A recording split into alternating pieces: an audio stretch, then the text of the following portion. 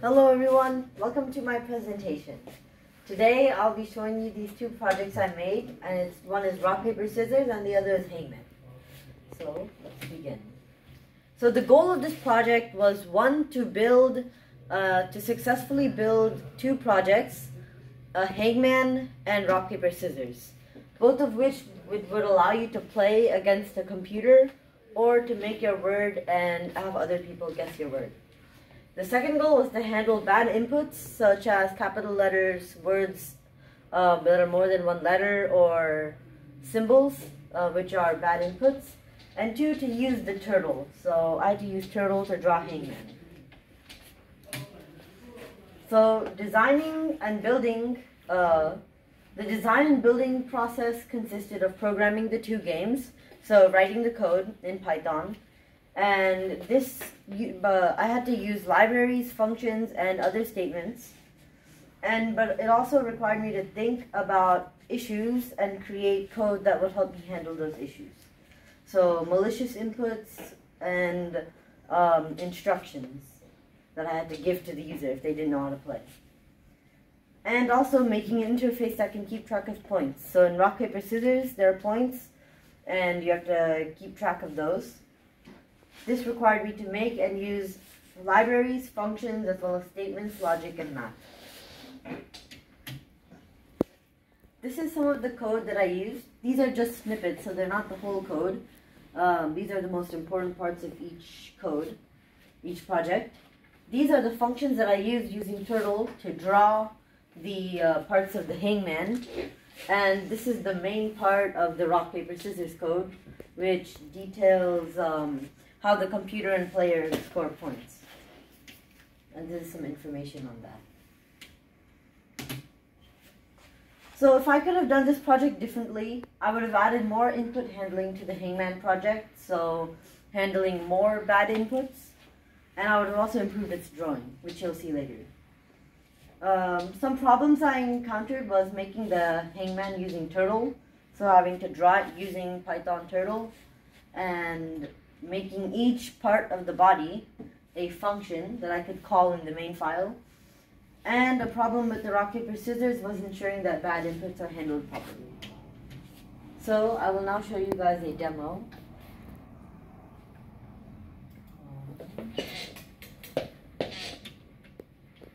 Right, so in this one, you have to choose rock, paper, or scissors. So if I choose rock, it'll say here, this first statement here is who won, so in this case the computer won. This is what the computer chose, and rock and paper beats rock. This is how many points I have, and the computer has 1 point.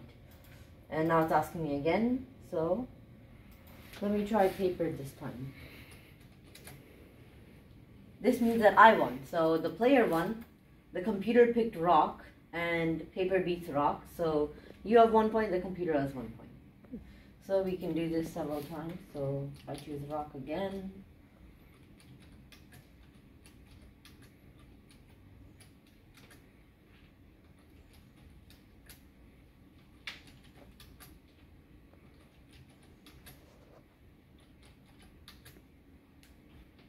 So it says here, you won. Do you want to continue? Oh, and also, if the computer and player choose the same action, then it'll say go again and no one will gain any points. So I have won. You can say, do you want to continue? Yes. So if I say yes, it'll continue. It'll go back and continue the loop. If I just press enter, it'll say invalid input. If I press 4 here, it'll say invalid input. Or if I press like this random stuff, it'll put invalid input.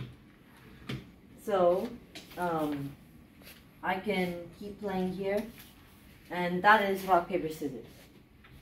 So next is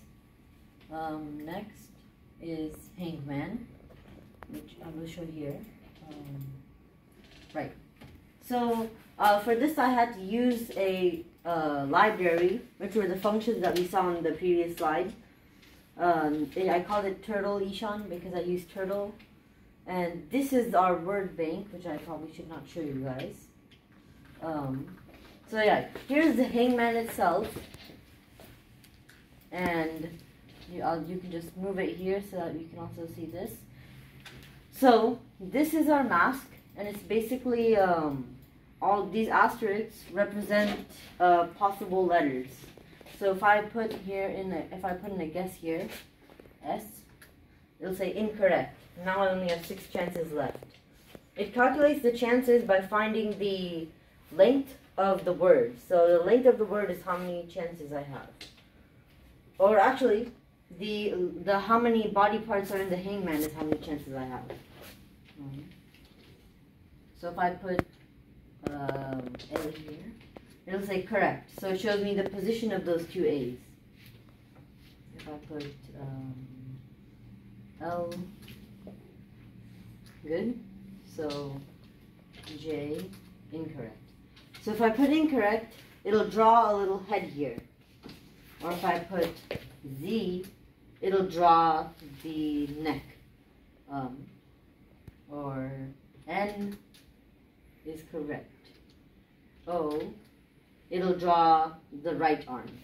And if I keep going, if I put in a number, it'll put you can't enter a number or symbol, which was the bad input handling. If I just press enter, it'll put you need to enter at least 1 letter. You need to enter 1 letter.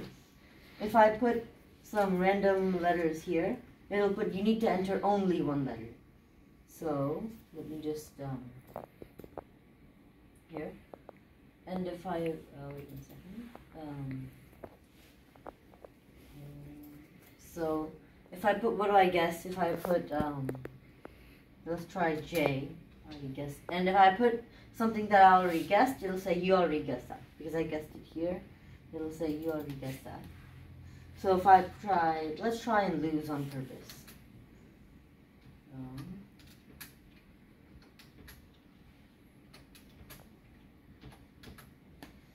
So here it'll say game over because all the body parts are filled and the man is complete.